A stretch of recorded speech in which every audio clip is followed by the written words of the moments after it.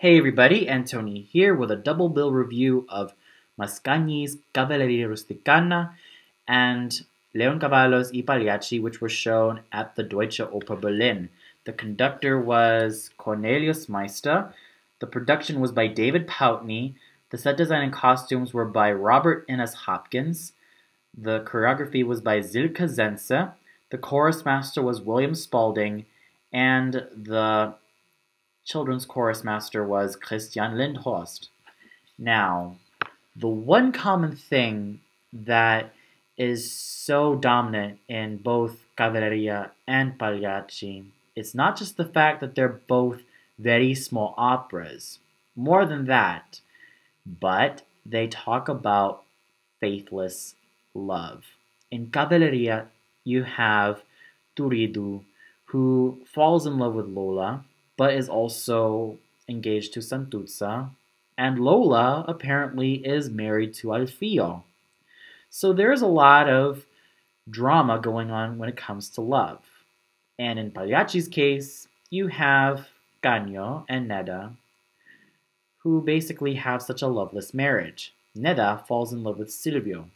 Tonio sees this because he's rejected by Nedda and tells Canio about the news. In both operas' cases, they don't end very well. In fact, they end very tragically.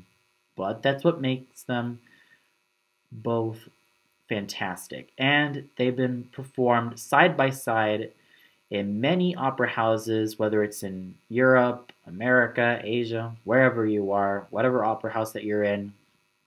There's no denial that they're basically performed side by side, all because of one common theme: faithless love. That's the most dominant theme in this opera.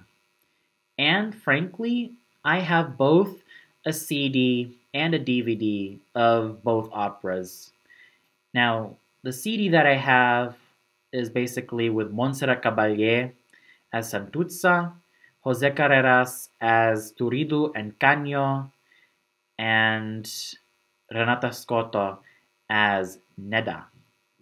Now, in the DVD, I have with Elena Obraztsova as Santuzza, Plácido Domingo as both Turiddu and Canio, Renato Burson as Alfio, Fedora Barbieri as Mamma Lucia, and Teresa Stratas as Nedda.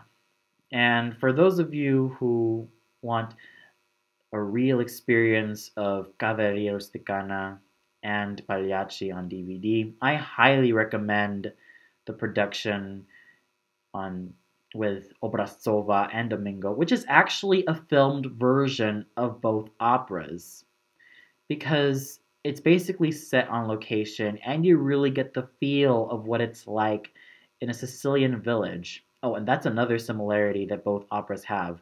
They're both set in a Sicilian village or in a village-like type of setting. And like I said, not only do they talk about faithless love, but it's mostly on the bourgeoisie or lower class people. And that's what Verismo is all about. It's not just a matter of seeing characters sing such lovely high note arias, but we hear a lot of screaming, we hear a lot of crying, a lot of shouting, and a lot of blood and guts all over each opera when it comes to Verismo. It's basically real life. And yeah, that's pretty much it. With Cavalleria Rusticana and Pagliacci, it's almost no wonder why both of these operas are performed simultaneously. When it comes to faithless love and a bourgeoisie setting, you can't go wrong with either operas. Now, going into the production, with Cavalleria Rusticana, it's not really set in a Sicilian village according to this production of Cavalleria, but it's set in like a slum-like environment. I mean, the only scenery that we get are like a backdrop of some mountains, and at least the sky color changes from like the darker hues of dawn to a more brighter, sunnier day, and to reaching a late afternoon. And what this opera does pretty excitingly is the ending, in which we see Turidu's corpse being dropped down from like a high platform, and Mama Lucia runs to the corpse, and that I thought was just whoa, totally mind blowing. And sure, the production as a whole is an acquired taste. If you're open minded, then by all means just go ahead and see this production. But if you're someone who is more of a fan of the traditional productions, then you might as well search somewhere else. And the costumes, I'll say, are very colorful, especially that of Santuzza's, Lola's, Mama Lucia's, well, the main characters' costumes. Santuzza basically wears this pink dress and red shoes, and Lola wears like a floral dress. She has a brighter colored dress, with it being so um, light blue green. And Mama Lucia, well, she's basically dressed as any Mama Lucia would, like someone who owns a tavern. With Turido, he's dressed in all black, and Alfio is basically dressed as a delivery man. And in this production, he doesn't ride a mule, or he's not in a carriage, but he's in a car, and I thought that was pretty cute. Still, the production as a whole is an acquired taste. But a, if you're a person with a very open mind, then by all means go ahead and see it. If you're someone who is more of a fan of traditional productions, then you might as well search somewhere else. Better yet, go ahead and pop in the DVD of Zeffirelli's Cavalleria Rusticana and Pagliacci, and you'll see what I mean. So yeah, the production is pretty okay. May not suit everybody, but it can suit some people who have a very open mind. Now, the singers are what really made this production of Cavalleria Rusticana very worthwhile.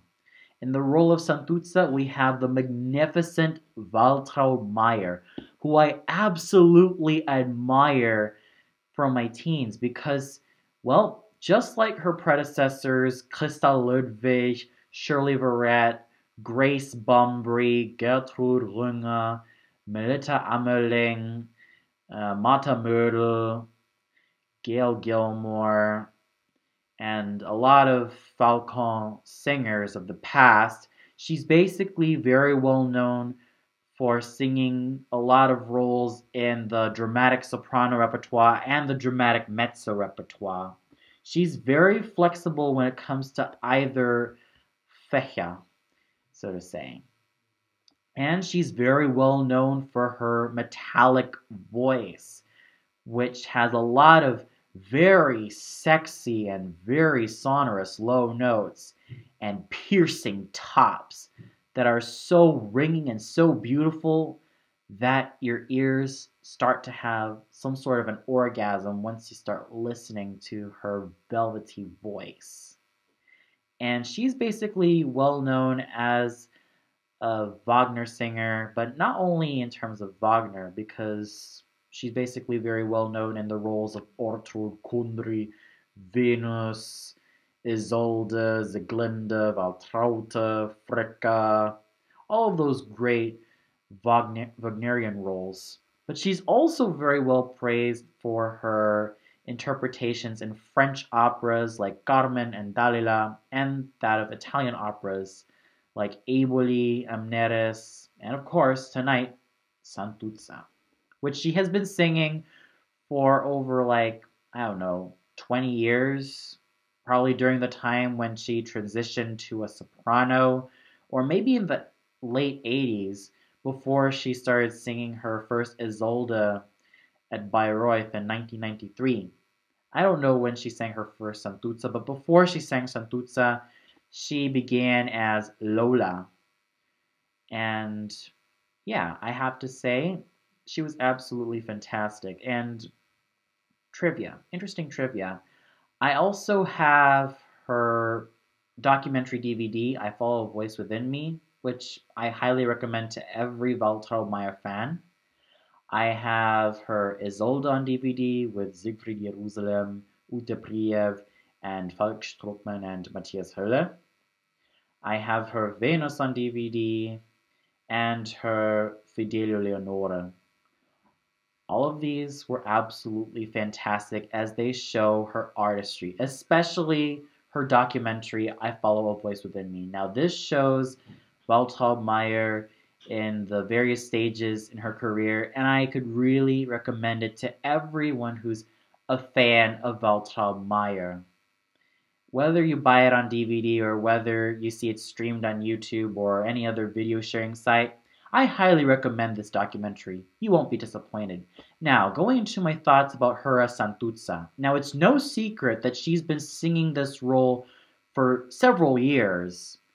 And now that she's nearing 60, she still gives such a magnificent performance as Santuzza and such a heartfelt and very intelligent performance in this role that I absolutely praise her for, and I absolutely idolize her for. Heck, I consider her to be one of my role models. Now, sure, her voice doesn't really sound the same as it did like 20 years ago or 15 years ago. It still has that ringing quality. It still has that metallic and very sexy quality to her voice.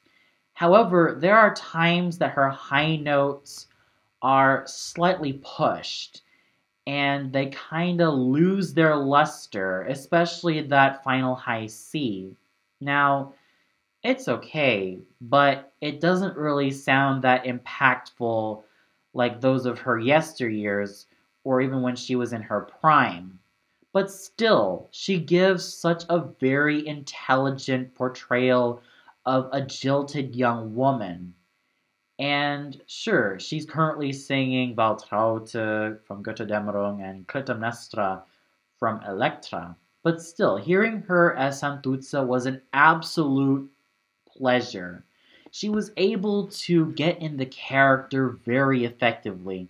She was able to get into the character of such a jilted young woman who does want to be avenged, but at the same time doesn't want anybody to lose their heads. So she was absolutely very masterful as Santuzza. And funny story, I actually saw Waltraud Meier when I was walking to the Deutsche Oper Berlin. I gave her a little smile, and she kind of gave a very, very small smile, even though she didn't really respond back. I'm sure that she was very busy, and as much as I would have wanted her autograph that time, I know that she had a lot of like vocal exercises. Let's face it, she's a very professional singer, and I know that she has to keep her voice in shape. And by golly, was her voice in shape this evening. Sure, it didn't really sound the same as, well, when she was in her prime, but still, it still had that sexy metallic quality that I love so much in a singer like Madame Meier. And she also is very intelligent when it comes to the text. And she has very good diction, especially for someone who's not a native of Italy. And I guess that's what I really praise her for. She has such a solid voice, very excellent diction, and she's a very intelligent performer. Sure, she may not sound like how she did in her prime, but that's all forgiven because she still did a fantastic job. A fantastic kudos to you, Madame Meier. May you sing and sing forevermore, and may you continue to give us such wonderful, wonderful singing and masterful artistry. Her turidu for that evening was a young Russian tenor by the name of Maxim Aksenov, and my God, his voice was very reminiscent of that of Mario del Monaco, Franco Corelli, Franco Bonisoli, Luciano Pavarotti, every Italian tenor of the past. It is such an Italian voice. Sure, just by listening to his diction, sure, he does have a hard time pronouncing each word correctly because, well, he's a Russian. But still, he sings with such passion and fire, and his high notes were explosive. They were the most explosive ones that I've ever heard live on stage. They were just ringing, so powerful, so energetic that I was basically on the edge of my seat. I was just glued and my jaw pretty much dropped after hearing all of those high notes sung with such clarity and such frisson, so to say. He really is such a fantastic singer. Sure, his acting could have been a little bit better, though to be fair, he doesn't go over the top. But still, it's his singing that is the best asset of the evening. And I really hope to hear more of this fantastic singer in the near future. And his Vivo il vino spumeggiante, beautifully sung. And especially with his final moments, I thought was just beautiful. And he was able to convey that roguish nature of Turidu that not a lot of people will even care for. But still, he does a fantastic job with Turidu in terms of voice and in terms of drama. I really hope to see more of him in the near future. I know for a fact that he's specialized in a lot of roles in the Italian and French repertoire, so I really hope to see more of him live on stage. The alfio for the evening was Ivan Inverardi, who is very well known throughout Italy for his dramatic baritone repertoire, and hearing him as Alfio, I definitely have to say, was fantastic. He had such a booming, virile, and very testosterone-laden voice that was so exciting to listen to, especially in all the low notes, and his middle voice was just ringing with excitement. His stage presence was commanding and so badass that it was just probably one of the best interpretations of Alfio I've ever seen. And yeah, like I said, his voice was booming, it was powerful, it was rich, round, virile, very testosterone laden, and was so full of blood and guts. Now this is definitely an exciting singer that I really want to hear more of. He was definitely a very fantastic performer. The Lola was sung by Katarina Bradic, who I actually saw a few months ago as Emilia from Otello. Here, I thought she had that sexy, velvety mezzo-soprano voice that she was able to also use very well for such a small role like Emilia. Here, she still has that sexy, velvety mezzo-soprano voice that I just absolutely fall head over heels for. And her Lola was pretty kittenish. She was very sexy, very feisty, and she's absolutely fantastic in terms of voice. It was such a seductive sounding voice that I was absolutely mind blown.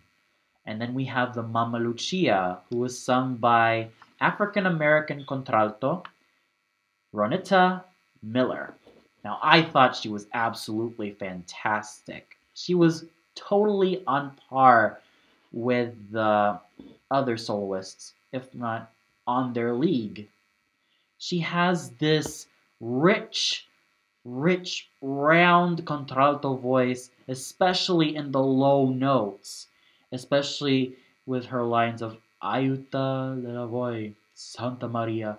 Her Santa Maria was sung with absolute beauty and absolute um, gravity, so to say, that it was just a seductive timbre. And as I understand, she's also specialized in a lot of Wagner roles, like Erda from The Ring and that of Mary from The Flying Dutchman. And I really hope to hear more of her because she is such a fantastic contralto. She definitely has such potential to sing like bigger, deeper contralto roles like Ulrika and Clytemnestra. I really hope to see more of her because she's absolutely an exciting performer. The chorus and orchestra did fantastically as well, along with Meister's conducting. They were all fantastic. So overall, in Cavalleria's case, there was a lot of masterful singing, masterful conducting, masterful singing from the choir, and masterful playing from the orchestra, and a pretty interesting production, though it won't suit everybody.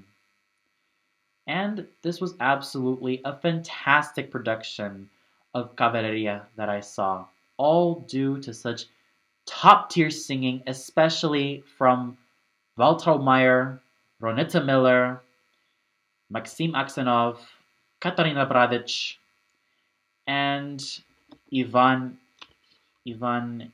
Invarardi. They were all fantastic. Well, tune in for the next review of Il Pagliacci, which will come out, well, a few moments from now, because this is basically a double bill review. So, see you later.